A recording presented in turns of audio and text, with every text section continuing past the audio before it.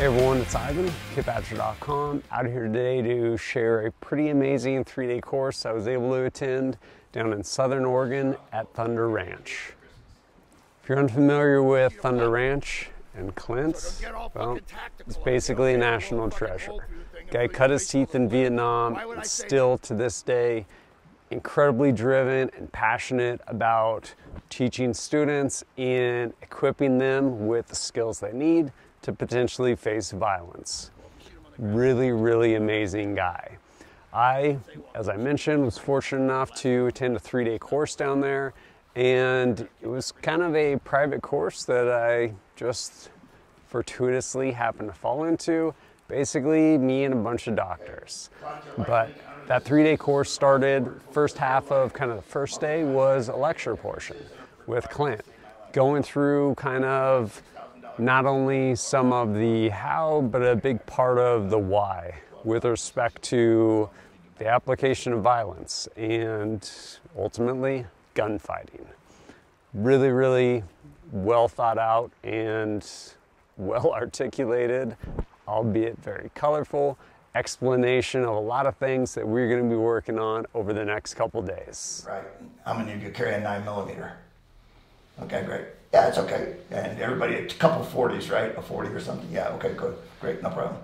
The deal with it is I always remind people that if you shot him with a handgun and the guy kept coming, the threat kept coming, what would you do? And of course the answer is shoot him again. And in theory, the actual answer is you should shoot better, not faster. Easier said than done when you're shitting yourself. Okay, but at least I'm honest about it, all right? And the deal with it is, I would say the same thing about a rifle. If I shot a guy and he didn't do what I wanted him to do, I'd shoot him again, okay? And it's just that simple. Always in your mind's eye, never worry about calibers per se. I mean, I wouldn't carry a 380 or 25, okay? But it took 2 atomic bombs. One thing I definitely appreciate about Clint and his cadre is the ability to pivot depending on the class, weather, different factors. So while we were supposed to be working on pistol that first day, yeah, it was pretty cold. It was snowing. And working on pistol, especially manipulating that trigger when everyone's really cold, might not work out as well. So instead of starting with pistol, we went ahead and started with rifle. Got out there on the line and started getting some reps in. Like a lot of courses, kind of crawl, walk, run. And initially worked on just establishing a good zero, making sure everyone had a zero with their rifles, and then kind of moving into some different skill building exercises. There you go, Charlie. Okay, great. So then you got to protect him. I'll protect his ass. Okay. First, you got to, like, however it comes out, man, shoot somebody. You're a rock star down here. 3 Okay? shots, right?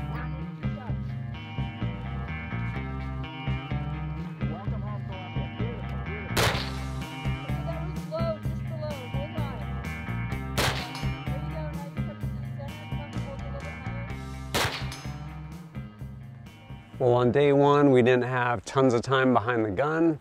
Once we got into day 2, pretty much got after it.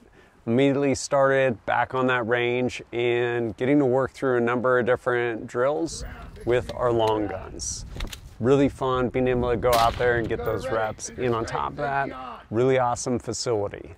Being able to especially work through different shooting as far as transitions, working from maybe your cardboard target and then having to turn and engage steel up on the hillside. 5 rounds stealing to the chest!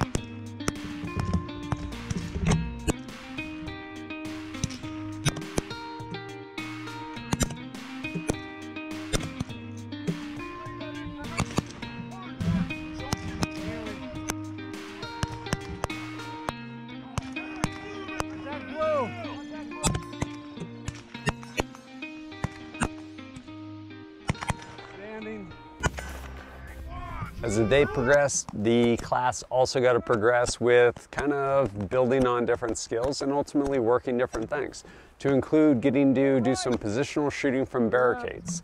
and being able to incorporate it in such a way that we actually got to do stuff with basically a partner. One person moving up, engaging from a barricade, moving back, and then the other partner moving up and engaging from the barricade, working through different positions, and giving people the opportunity to actually communicate with their partner, which is a pretty big component when it comes to it, when you think through basically shoot, move, and communicate. So being able to kind of incorporate all those things in some different little exercises.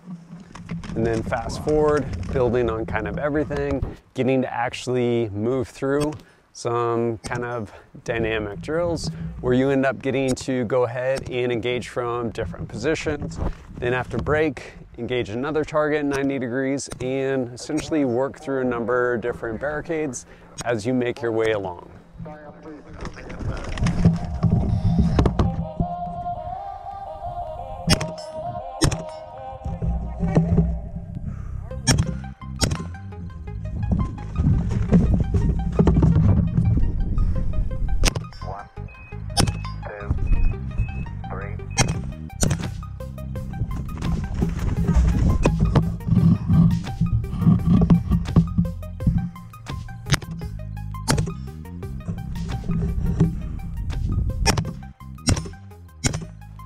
And finally getting to that run stage where actually get to work with your partner and shoot, move, and communicate.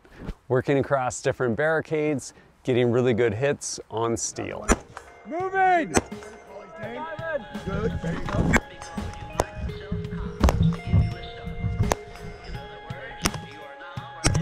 Move!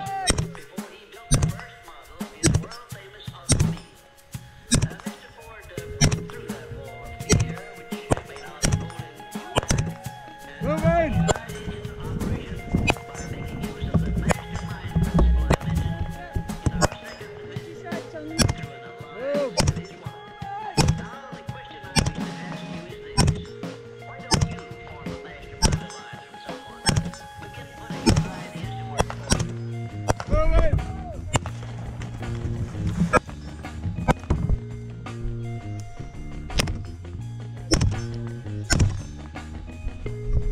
There you go. Finish it. Take it on. Good work, guys. Yeah, good work. Nathan, you got to take 2 shots. Beyond just carbine, this was also a pistol course. So the second half of day 2, as well as quite a bit of day 3, was dedicated to pistol. And Clint himself would obviously give some people some very colorful corrections if they needed it, but he also has a really awesome cadre there who themselves are all very talented, skilled shooters, and they were able to be on the line and give a lot of people corrections and basically help everyone kind of get to a higher level.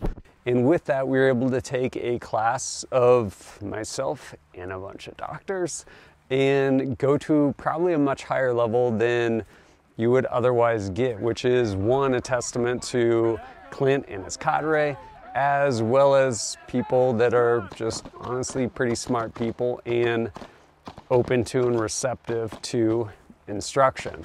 So we were able to get to do some pretty cool things. One thing that I really appreciated was being able to shoot through essentially moving targets. The way Clint has some targets set up is they'll basically move left to right, like paper targets. But what gets kind of tricky sometimes is while those targets are moving, behind that row of targets, there's steel targets. And so having to basically know what your target is and what is beyond it, going back to those 4 weapon safety rules, and being able to engage and get good hits without hitting something that you shouldn't hit on the other side of your target. And so being able to work through that with pistol as well as with rifle, I think was really beneficial. To the end of Thunder Ranch being an amazing facility, they also have a really neat shoot house there. And while we didn't get to dip into too much of it, in part because CQB, especially one-man CQB, is a incredibly kind of deep subject, we did kind of dip our toes for no other reason than it's like, hey, we don't have tons of time for this, but if you find yourself in this position in your house, like, here's some concepts and principles, we're going to do a couple runs. And so being able to actually work through that shoot house and negotiate it and solve problems as they arose. I think some people got some really good reps going through there, myself included. The last day we got to explore the longer range side of the facility, which was really cool. On the one hand, you have kind of a KD range, known distance, that goes out from 100, 200, 300, I want to say out to like 700 yards maybe. All kinds of different varying sizes of steel. And that, I think, itself was really beneficial. On the one hand, you have full-size steel targets, basically the height of an average man. And so depending on what optic you have that people are running, the ability to look through your optic and say, okay, like that is a average sized man at 200 yards or 300 yards. And being able to essentially get kind of that visual reference with respect to essentially kind of hasty ranging as far as this is how big someone is in my optic, whether it's a red dot or something else that you're running, maybe a magnified optic, something along those lines. And then being able to shoot out at all these different steel targets, pretty cool. Not to mention over kind of on the one side, I guess the left side of the range, really, really cool setup as far as all these different kind of barricades, opticals, things along those lines. Starting initially with a old school phone booth, which depending on how old you are, you may have never seen one. But got to do a really cool kind of run and gun, essentially working your way all the way across all these different obstacles and getting hits out on steel from some unconventional positions. Really fun runs right there.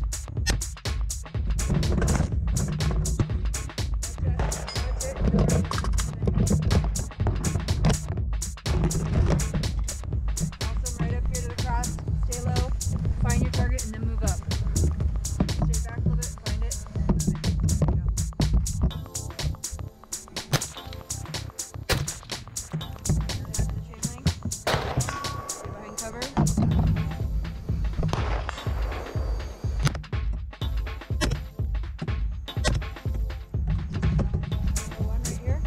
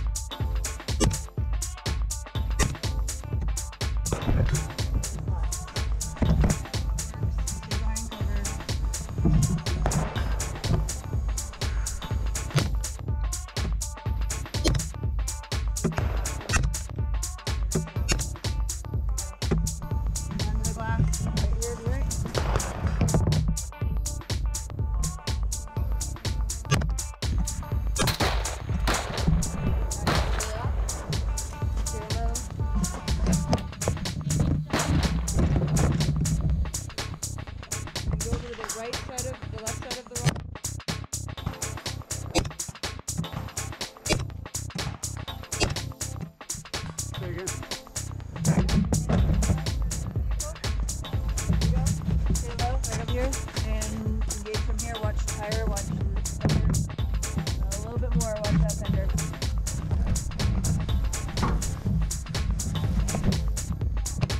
Your leg's sticking out really far.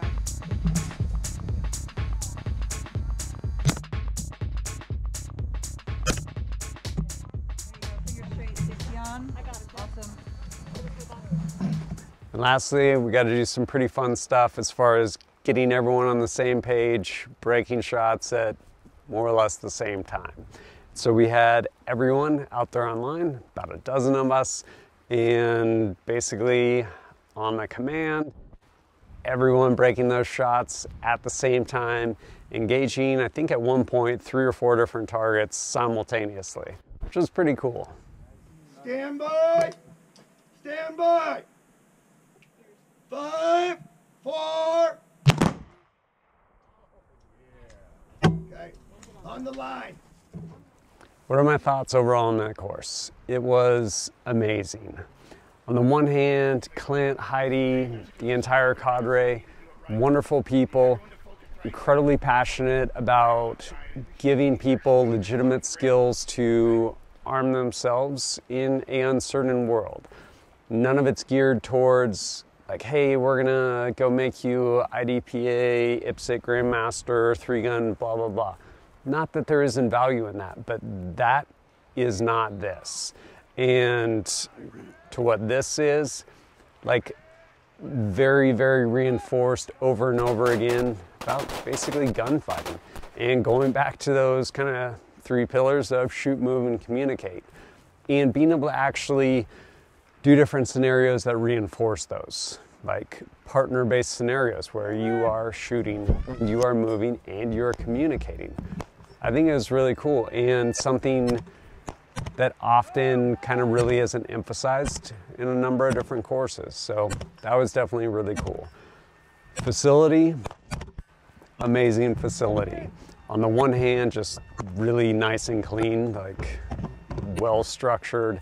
Shoot house, beautiful, and just all the different ranges too, like really well kept. But on top of that, just the ability, because of the way the ranges were set up, to be able to engage here, turn 90 degrees, engage here, and just opening up things that lots of times you won't get at a number of different ranges. Overall, definitely an incredible experience.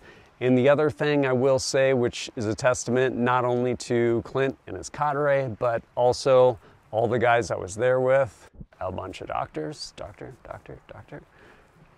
Basically, the synergy between those two, one, the cadre being able to scale with the students, and honestly, the students being able to absorb information, allowed that 3-day course to probably go a lot further than maybe some other 3-day courses would have gone.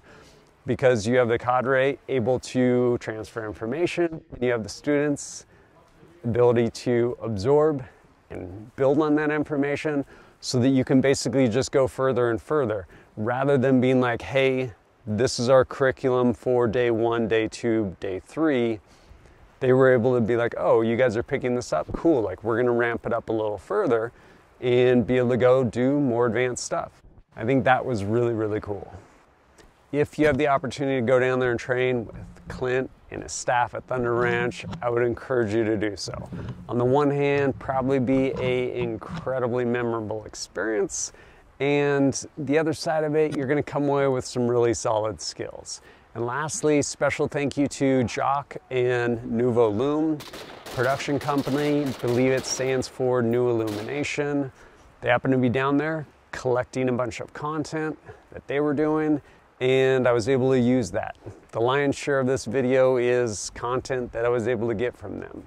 Super talented guys, very grateful to be able to use some of that footage that they got and yeah, make this video happen. But as always, thanks for joining us at kitbadger.com. Look forward to seeing you next time. Where you go and watch what you do. Gotta watch what you say and who it's said to. You gotta watch who you cross and watch how you move. There's one